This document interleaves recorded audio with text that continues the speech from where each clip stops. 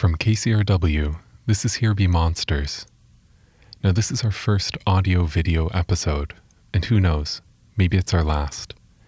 But you can listen to the audio version of this on our podcast feed, or you can watch the video version on our website, HBMpodcast.com. You can choose either, or you can choose both. The choice is yours, but enjoy the show.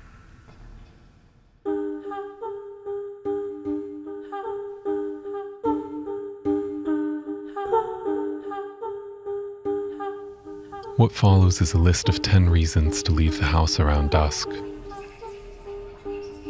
1. Shoes enchanted by an evil wizard. 2. An elemental urge, example, moth to moonlight. 3. Shoes enchanted by a benign witch. 4. Shoes enchanted by an evil wizard who holds redeeming qualities, example, the Wizard of Oz. 5. Boredom. 6. Wanderlust. 7. A quest from the divine. 8. Exercise. 9. Drunkenness, or the pursuit thereof. 10. A fishing lure cast by a horrid cosmic enemy. I'm not sure which combination of these factors led me to the train tracks last night, where I took videos of the day ending. I stood next to a tree, and while I was recording, I felt a wet leaf attached to my neck. And for a full minute, I just let it stay there, because I didn't want to ruin the shot. I think the leaf would have surprised me more if I'd been shorter. From a very young age, I, like everyone else, learned that walking alone at night requires essential precautions against vampires and their ilk. And while some choose to buy guns or rub aioli on their crucifixes or what have you, I usually leave the house unprotected, lucky to have grown tall enough to keep my jugular out of reach from all but the tallest vampires. And so I finished taking the video, peeled the leaf off my neck, and then walked on to go swim through the setting dark.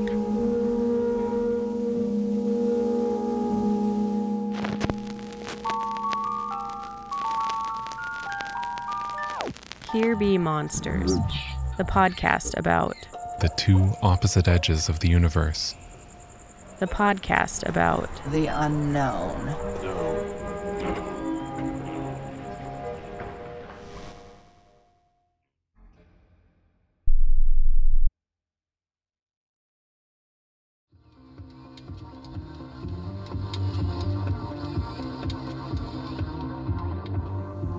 Of course, there are other kinds of vampires too. I learned this during my insomniac years when I would stay up late to listen to a strange AM radio program that told me what no one else would. God rest your soul, Art Bell. I listened and I learned about vampires who have no need for accessible jugulars, a rare species of the family Vampira that don't thirst for blood. No, they drink human life force. They're foul specimens, more vapor than shape, incapable of generating their own joy, their own energy. They must instead harvest it from others. And so they sit and wait, sometimes for months or years or centuries. And like a mosquito, they have anesthetic on their metaphysical fangs, which they can wriggle painlessly into your id, taking as much as their empty veins can hold and then more. They discard you, leave you to become a dried up husk, on the brink of psychical death. And then they move on to their next victim, drunk on a surge of energy, then more human husks, then more drunkenness, then another 100 years of sleep. Or so I've heard.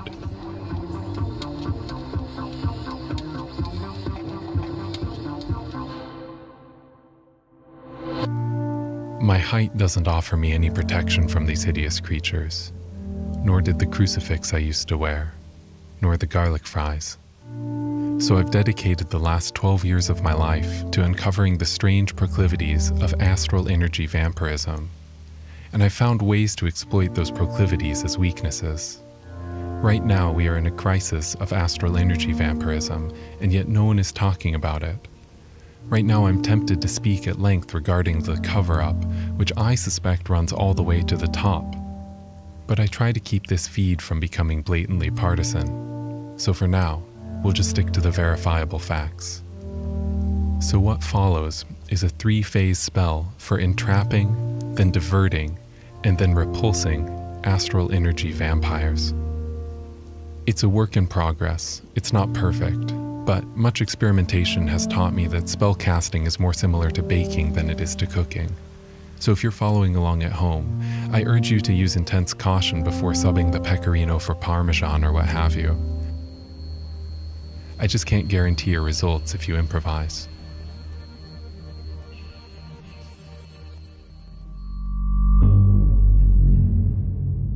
Phase 1.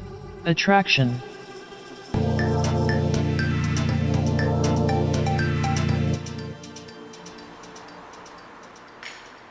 Begin with a space of unusually square dimensions, 50 feet wide by 50 feet deep, with concrete floors and walls.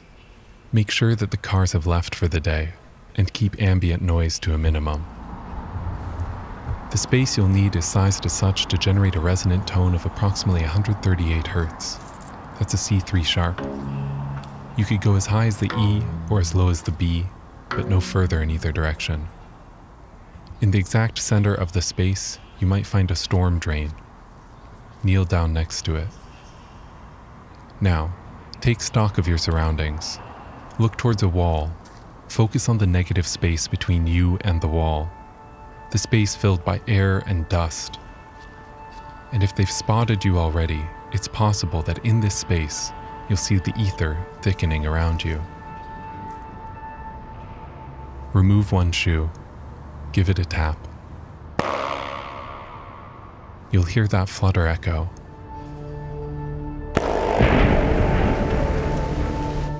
That's the sound of a time portal opening.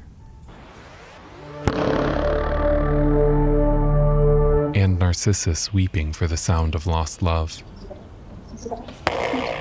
And possibly an angel, and possibly the dead. But mostly the repugnant beasts of the astral plane.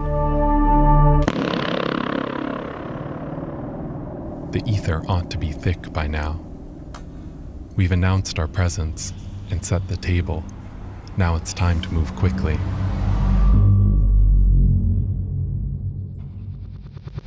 Phase 2. Diversion.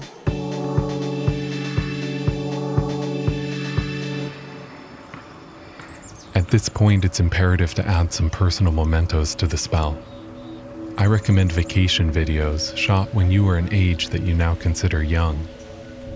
I think this works because wistfulness and melancholy are irresistible baits for these wretched vampires. Feelings of nostalgia generate a split in your timeline, which they will chase fruitlessly, reeling through the multiverse in search of a pristine past that likely never existed. Add now some videos shot before you were born. You get out of here. Hey, have you ever seen me dive off? No, And some videos with people that you've never met. Now that's the sound on it too, right? Right. And if you must, you can add a few seconds of stock footage. The ether ought to be clearing by now.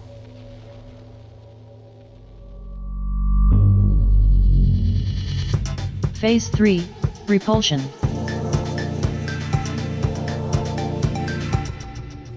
Being deathless creatures, any attack would be fruitless and foolhardy.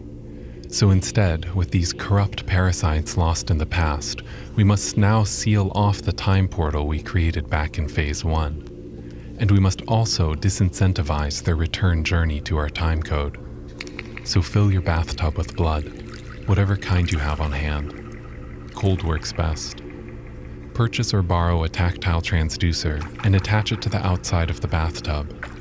This will require cutting a 70mm hole and attaching several screws. Do not attempt this step if you lack electrical know-how, as there's a serious risk for electrocution, which, incidentally, also voids this magic.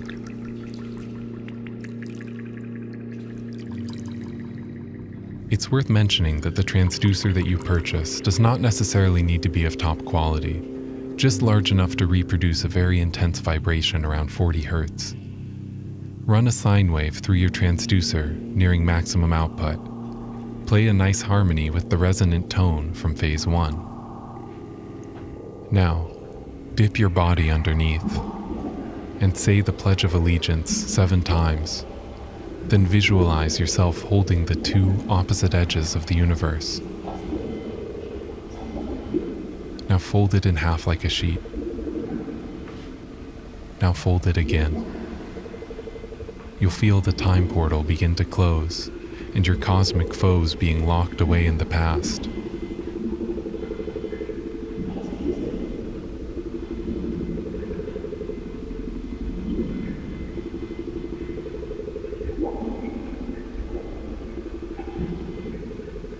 You'll feel a sense of calm that should continue for the next 3 to 5 days until your newfound surplus of positive vibrations return back to baseline.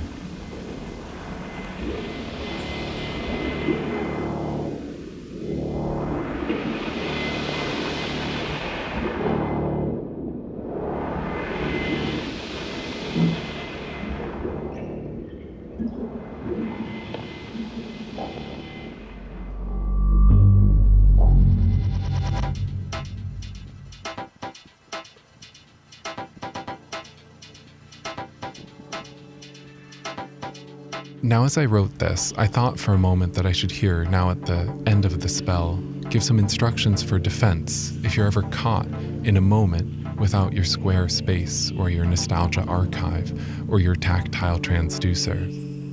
And I really wish I had more to say on this topic, and I hope you don't think that I'm a complete fraud.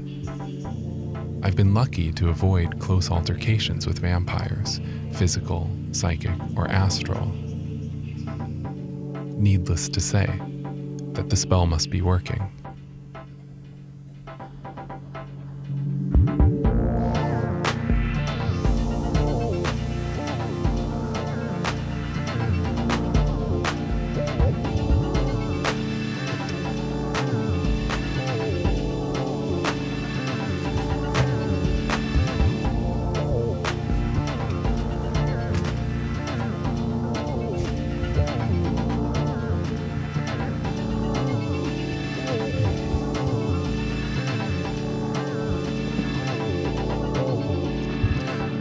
My name is Jeff Emtman. I produce this episode of Here Be Monsters. If you'd like to learn more about astral vampirism and why it's a bad idea to let electricity near your bathtub, we'll have information up on our website, which is hbmpodcast.com. Many thanks to Brian Emtman and Ariana Nettleman, who lent me some video equipment to play with on this episode. Actually, before I started this podcast, I was a photographer, and so it was kind of fun to dip my toes back in that world for a second. But what did you think? Should we keep making more video episodes next season? You can let us know on Facebook, Instagram, or Twitter.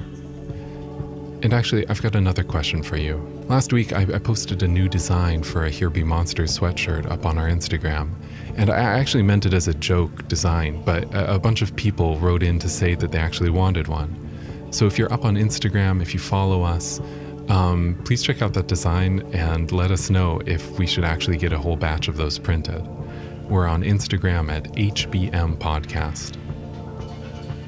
Okay, music on this episode came from The Black Spot, Cerocell, and The Other Stars. I had editing help from Bethany Denton. Here Be Monsters is a part of KCRW's independent producer project, where Nick White is our editor and Kristen Lepore is our manager. Thanks for listening. More episodes soon.